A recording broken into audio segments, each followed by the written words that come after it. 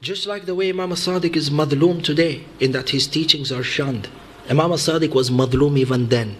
Not only was his teachings shunned, but physical violence advocated against him for the principles and for the truth that he stood up for. Historians mention that Imam Sadiq, there was an attempt on his life, attempted assassinations on his life 5 times prior to the last time that he was poisoned. 5 times they tried to poison Imam Sadiq. And one of the days, one of the nights, they come, and on the order of Mansur Dawaniki, they lit the house of Imam Sadiq on fire, while he and his entire family are sleeping inside. And you have seen, when there is a fire that comes, or a fire engulfs a building, Shaifin, what happened in Grenfell? And the fire races through the house. Ikhwani, fire is such a thing. A person who is on the 25th floor, he would rather jump down and die rather than be burnt alive. Imam Sadiq's house was lit on fire. Imam Sadiq runs out and the women come running out in every direction. When the house comes down to ashes and dust, the companions the next morning, they see Imam Sadiq is sitting outside his burnt house, he's crying. You think Imam Sadiq is crying for his house? Abadan la. Inta mu'min, inta shi'i, inta ja'fari. When you hear of a house that is burning, your mind goes to Karbala. Allah. Imam Sadiq was remembering the burning of the tents on the eve of Ashura, and how his auntie Zainab and how his auntie Kulthum and Sakina and Sukaina came running out. Allahu Akbar. And this is what Imam Sadiq said when he was asked. He said, Ya Imam, do you cry over a house that is materialistic? He says, no, I cry for my aunts in Sham Ghariba. Allahu Akbar. Burning tents, the narration mentions Muhammad ibn Muslim that I saw Zainab al-Kubra running into a burning tent, running out of a burning tent, into a burning tent, out of a burning tent. I said, is there something precious in the possessions that she has left behind? She is willing to get burnt in order to bring these possessions. Ikhwani, this is fire. He says, I went closer, I see Zainab al-Kubra is pulling out Imam al-Sajjad.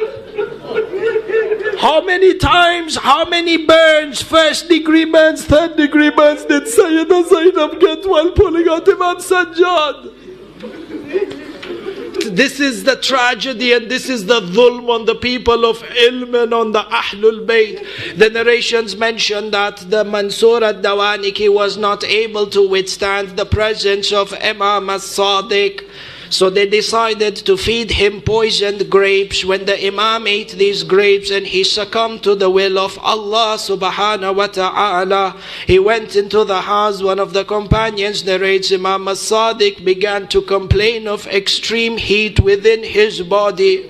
A few hours upon eating the grapes, Imam Sadiq says, I felt as if someone is cutting the interior of my stomach with a knife. Allah, Allah. For 3 days the Imam rested, or for 3 days the Imam was in his house, turning towards the right and turning towards the left due to the intensity of the poison. Imam al-Kadhim said, there are times my father would faint due to the intensity of the pain, and there were times that he would be awake or conscious.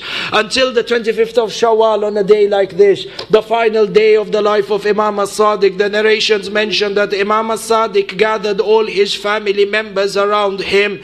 He began to give them the wasiyah, and he said to them, La yanalu shafa'ati mustakhifin as-salat. He says the final wasiyah of Imam Sadiq, he says to his family members that those who take salat to be lightly will not gain my shafa'ah. He then went on to bestow Imam al-Kadhim as the next hujjah of Allah on the earth. He gave him the aqiq, and he gave him the dhul fiqar, he gave him the jami', and he gave him the Quran. One of the the companions comes in and says, I saw Imam Sadiq on his final days. Because of the intensity of his poison, it is as if his skin had all melted away. He says, I saw my Imam, I'm translating the words, he says, I saw my Imam a head that looked like it's on a pile of bones because of the intensity of the poison.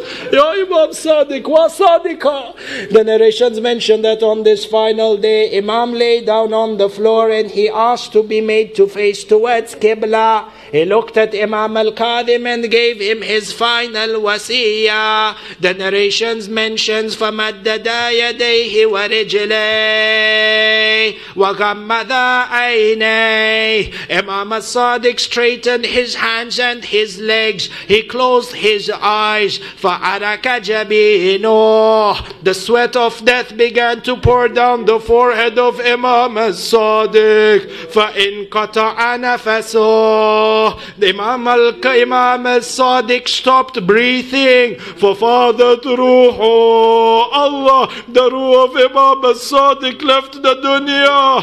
Imam al-Kadhim and the Alawiyat begin to weep in the house. The narrations mention it is with great difficulty and with tears rolling down his cheeks. Imam al-Kadhim gives Imam al-Sadiq a ghusl. He then wraps him in a coffin and he puts on his head the amama of Imam Zainul Abidin.